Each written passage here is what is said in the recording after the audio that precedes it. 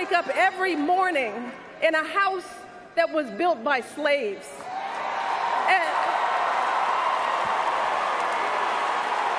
And I watch my daughters, two beautiful, intelligent black young women, playing with their dogs on the White House lawn.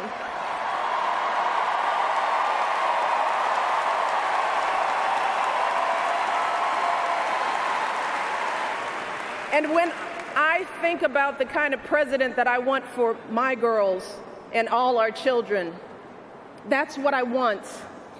I want someone with the proven strength to persevere, someone who knows this job and takes it seriously, someone who understands that the issues a president faces are not black and white and cannot be boiled down to 140 characters.